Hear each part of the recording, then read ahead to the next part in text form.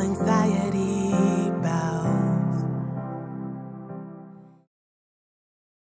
It seemed like a regular morning. It slowly turned into a day we had experienced before. His mom was just 33 weeks pregnant. She had mild stomach cramps, and she could barely walk. She felt like she was carrying around a boulder.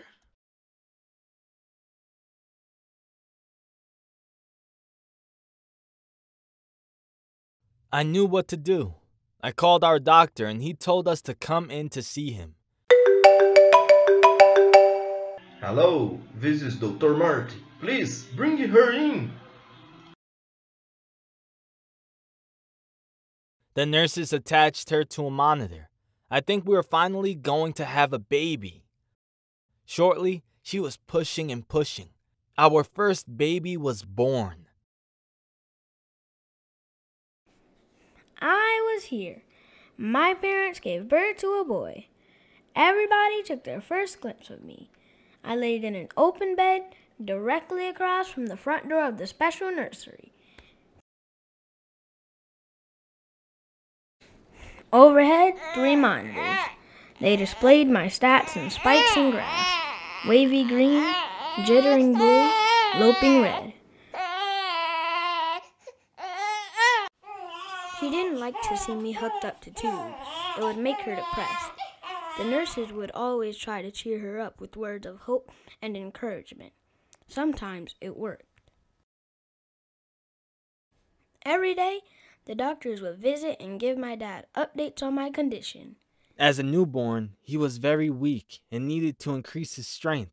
The nurses would feed him vitamins and medicine every day to help him grow and become stronger. I would visit him every day after my shift from the car wash. I'd stayed until morning. I barely slept, and you could see it in my eyes. My son hadn't slept much either. He was too busy hollering and screaming.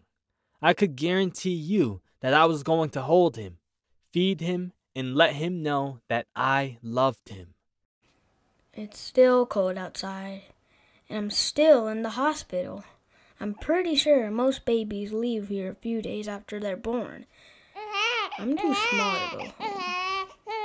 The nurses weigh me, and I feel lighter than a loaf of bread.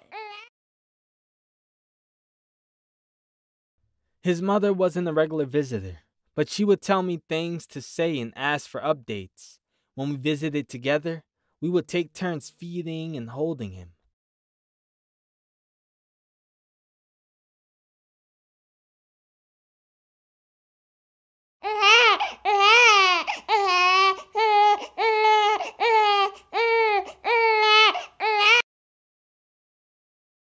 My dad continued to visit.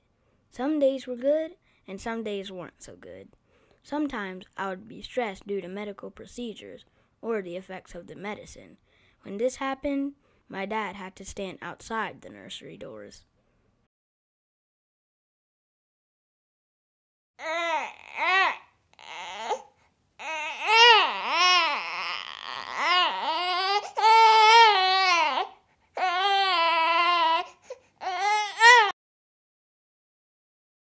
The doctor and nurses were very hopeful that my son would be able to go home one day.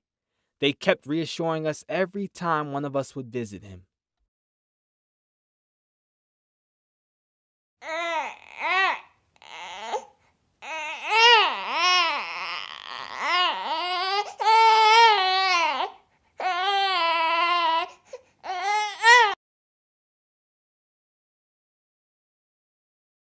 I don't know what day it is, but guess what? Did you guess yet? I'm going home today.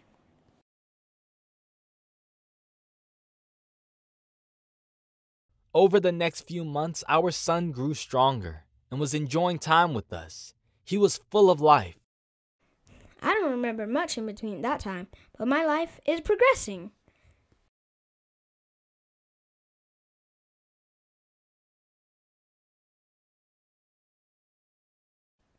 I want to thank all of you who took the time to listen to this premature case.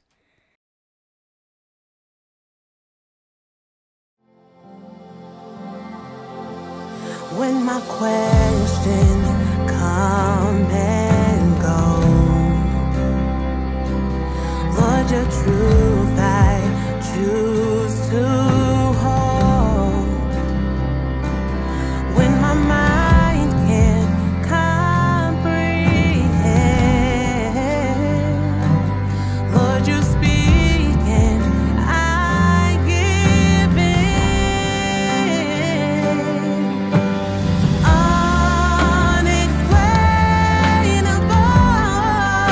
Unexplainable peace, you silence my fear with peace. You speak to my heart, peace, be still and know I am your peace. You silence my fear with peace. You speak to my heart, peace, be still and know I am your